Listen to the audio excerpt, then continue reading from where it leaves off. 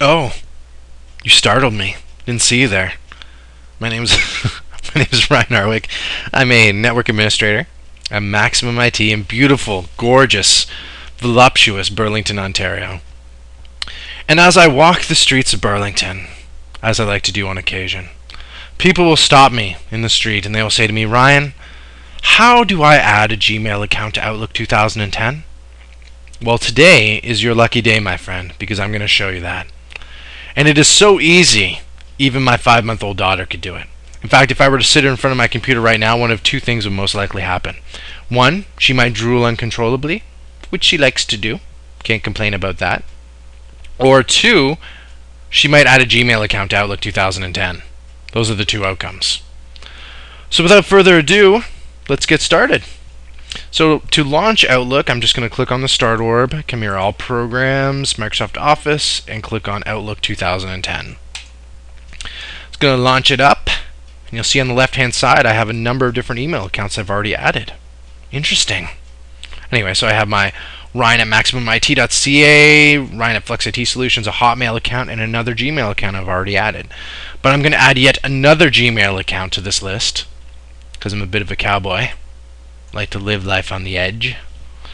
And in order to do that, the first thing I need to do is click on File up here in the top left. Click. And under that, I need to come here to the Info section, and I need to use this Add Account button that I'm massaging ever so gently with my mouse here. So I click on Add Account, it launches the Add New Account wizard, and then I just need to enter in some information. So I have to put my name in here.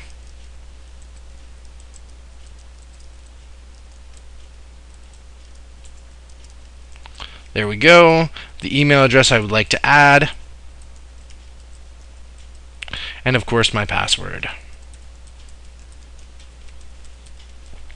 And I always recommend for Gmail and accounts in general that you choose a more secure password. Getting your email account hacked is actually happening very frequently nowadays. So I recommend choosing a password that has upper and lowercase letters, numbers, and alphanumeric characters like, the dollar symbol or the percentage sign or something like that as well. And then all I have to do is click on Next. And what's actually going to happen, the beautiful thing about Outlook 2010 that brings a tear to my eye, is that it's going to actually go out on the internet and try to auto-configure these settings for me. So I just, based on the email address I've given it and the password, it's going to do the rest. So I'm going to click on Next.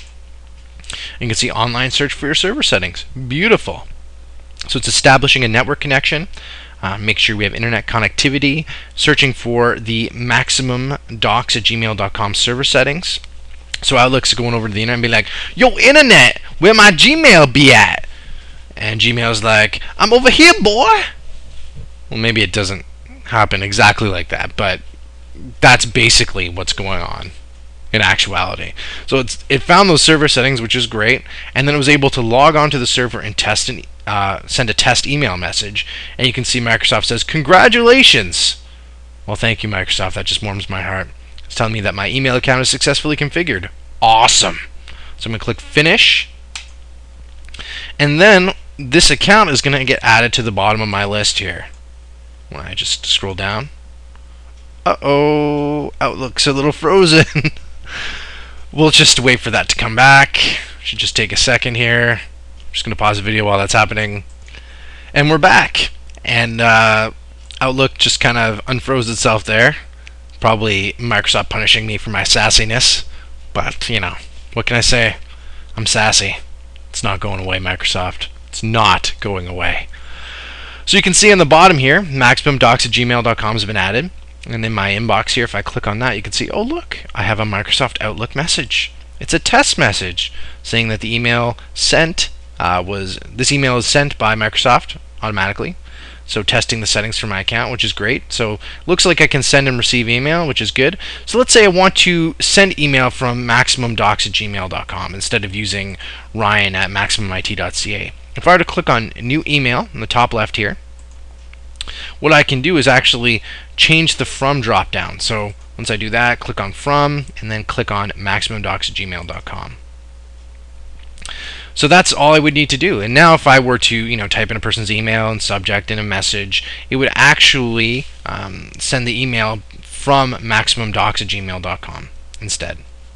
Now you'll notice one thing that happened. I did have a signature on the bottom of the screen there that you may have seen briefly, and it disappeared. So this is something that we need to often set up as well. So you might say, oh crap, now my signature is not attached to this email account. How do I attach a signature to that account? Well, let me show you that as well. A little bit of bonus material. So I'm going to close this window. It's going to ask me if I want to save. I'm going to say no. Click on that. Click on File again. Come back up to the File tab. Go down to Options this time. And then on the left, there's a little section called Mail. And on the right, there's a little button called Signatures. And then from here, I need to choose the email account that I want to work with for signatures. So I'm going to choose my maximumdocs@gmail.com. And you can see I don't have a signature currently configured. So I can actually go in my drop down and choose my maximum signature if I want. Okay, or I could add a new signature if I wanted to as well by clicking on New and typing in what I'd like to type on the bottom there. That's pretty much it. And then I would just click on OK and then OK again, and we're good to go. Okay, so now if I come down here, let's say, and I use my Maximum Docs, so I go New Email, and I choose maximumdocs@gmail.com. You can see my signature is right there. Awesome. So that's pretty much it. That's how you add a Gmail account to Outlook. And I hope you found this informative, and I'd like to thank you for watching.